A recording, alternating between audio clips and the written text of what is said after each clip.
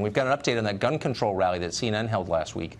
After the event, a high school student called Colton Hobb claimed that CNN tried to give him a scripted question to ask on camera. Colton came on this show last week on Thursday to tell his story. CNN denied the account. Now, Colton and his parents sent us their email correspondence with CNN, which seemed to confirm Colton's claim that his question had been altered by a CNN producer.